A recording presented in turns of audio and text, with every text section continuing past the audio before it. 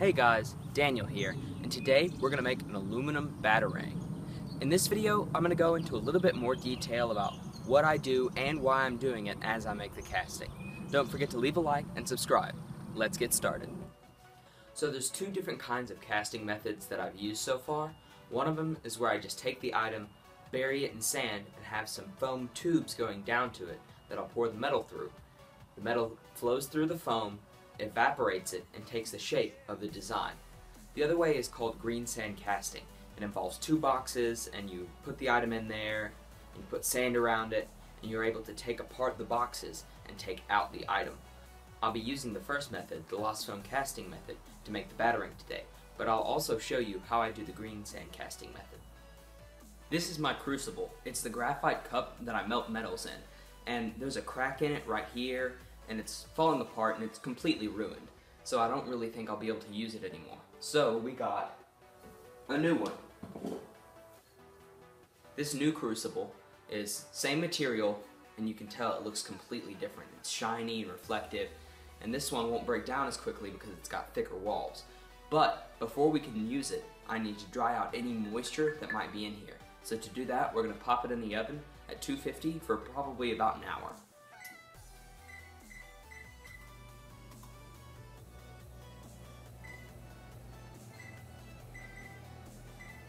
So the next thing we need to do is print out our batarang model that we'll use to cut out the foam.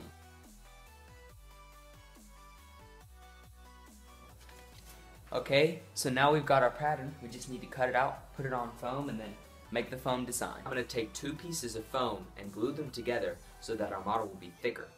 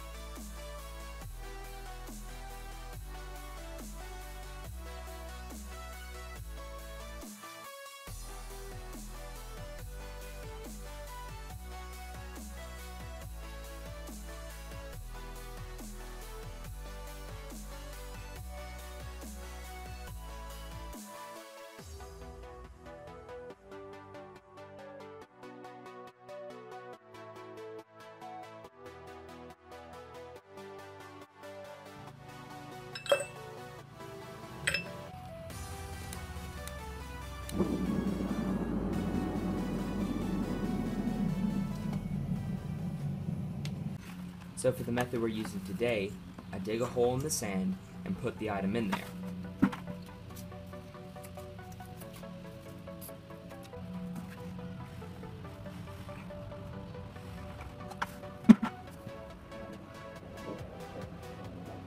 Then I put foam pieces that go from the item up above the top of the bowl. Then I put sand in around that so that only those little foam pieces are exposed.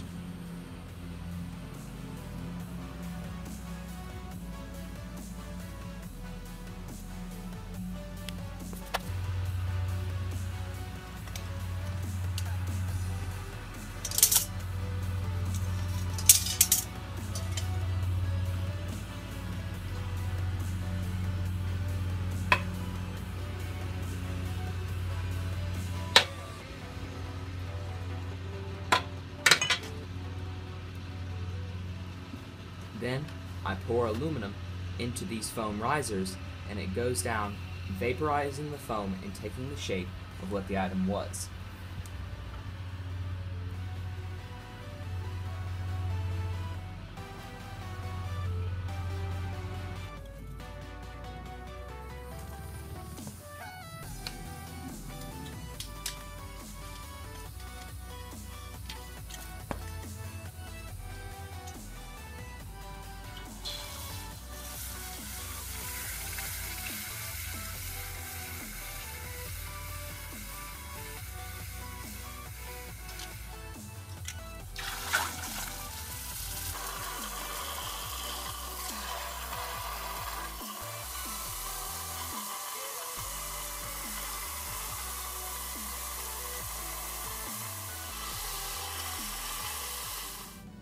So I'm pretty much finished making this Batarang, and I could keep on shining it up and trying to make it look prettier, but rather than keep on doing that, I'm going to move on to another project that's going to be much better. So this side turned out relatively okay. It's got a little bit of a splotch right there, and you can still see some bubbles, but I could probably shine most of that out if I kept on sanding it. This side, however, is just awful. Tons of pits and bubbles everywhere, and there's even a hole that goes all the way through. So this side has a hole that goes all the way through, and I think that's from where I had the sprue go right onto the foam model, and I think it knocked some sand in there or something. I'm not really sure, but every time I've had a sprue go directly onto the foam item, I've had a hole in it. So I'm not going to be doing that anymore. Well, this is it for this project. Thanks for watching, and don't forget to come back and see what I make next.